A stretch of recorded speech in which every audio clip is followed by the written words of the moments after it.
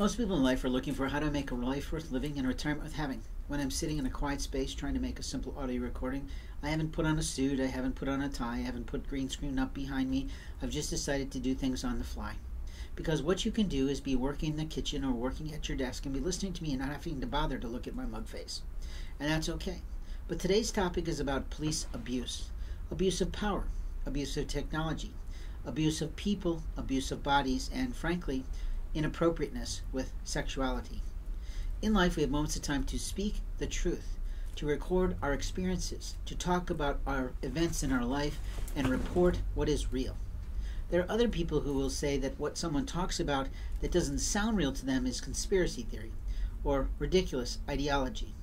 But the truth is, today, we have people who are abusing federal laws. We have people who are violating international treaties that America was pretty essential in developing for the world. In life, we have moments of time to speak the truth of other people's truth. Not at all. We have the right to speak our own truth, but we can't speak for other people.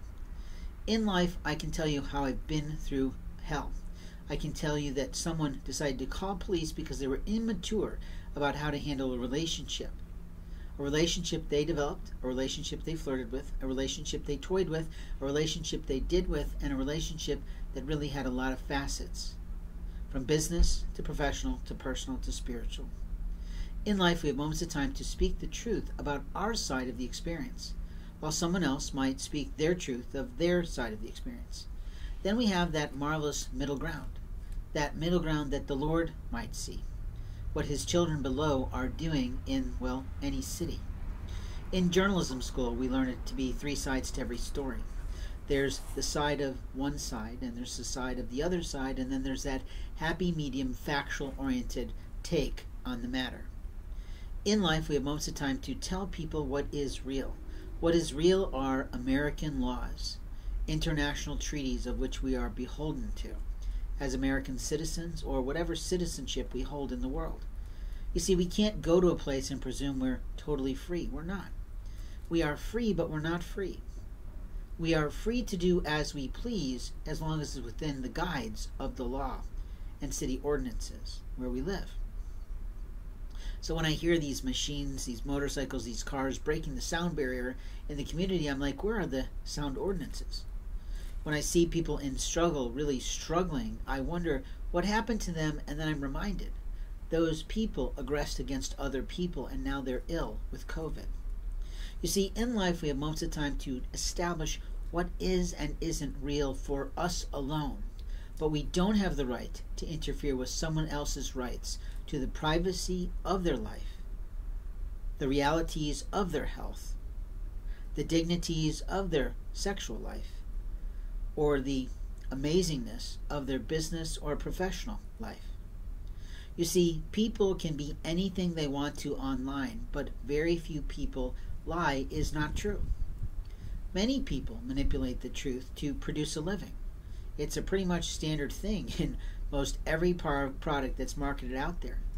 They produce the best language to establish the best feeling about the product, the service, or the people. It doesn't mean they're lying, it just means they're trying to accentuate the positive and de-emphasize the negative. In life, we have all kinds of content for our life. We have all kinds of information that impact our life. We have all kinds of opinions. We have all kinds of, well, I don't know the word I was going to say because I'm tired today. But I guess what I'm saying to you is that my opinion about something may not be your opinion about something. But my experience with professional educators or medical doctors on an issue for my life is my experience, not yours. And never in the world will you be allowed to manage my health. First of all, I don't know you. Second of all, I wouldn't even do that with anybody who claimed to be biologically related to me. And third, the only person I might allow to guide me is my late wife, who was a fully trained nurse. In life, we have moments of time to speak the truth. And the truth is, we have people in the community where we live who lie, steal, and cheat people out of their life. They do it for the thrill of it. They do it for the power of it. They do it for the reality of they want to meet someone or do something to someone just for the hell of it. But in life, they forget that karma is a bitch. And it comes back around quickly a lot of times if you're a witch. But if you're not involved in any kind of faith, any type of, theology, philosophy, or anything that tells you a principle of life, then probably you're just a wayward child who never grew up.